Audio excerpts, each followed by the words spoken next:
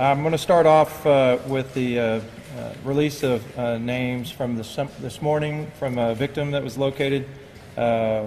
Michelle Marie Carey-Charba has been identified as the victim that was located yesterday at 4 o'clock. Fatality? It is a fatality. We're down to 9 persons missing that we've identified as missing, where we can articulate with some definitive reason that they are missing at this time. Since this morning when the power came up, the internet connections and all those sorts of things across the county are starting to get reestablished.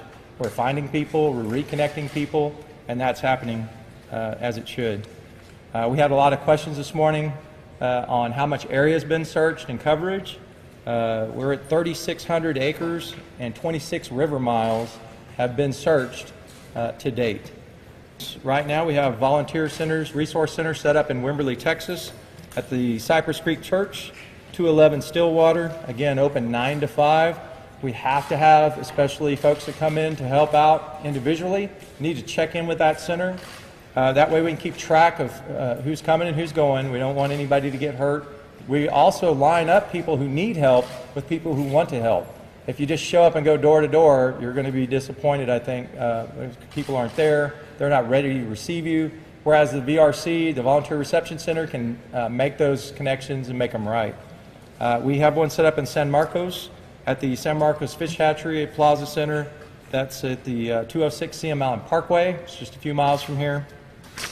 Debris management is one of the next phases that we're having to that we need to talk about. That's a recovery thing that we have to deal with. Part of the debris, as you can imagine, most of you have been on site out there, especially in Wimberley area, moving up along the river. It's massive. It's going to take years to figure this out. And I don't mean to figure out how to do it. We know how to do it. It's going to take years to fix it. It is a massive undertaking.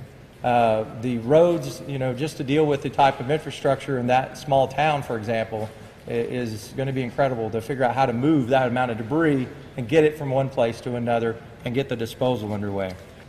In the middle of everything this afternoon, I'm sure you all saw that Blanco County had a tornado come through. Blanco County got a pretty good hit. I've talked with Chris up there, the emergency management coordinator, and we're trying to make sure the resourcing is equitable, make sure we get everything. The people who need things, they're going to get it.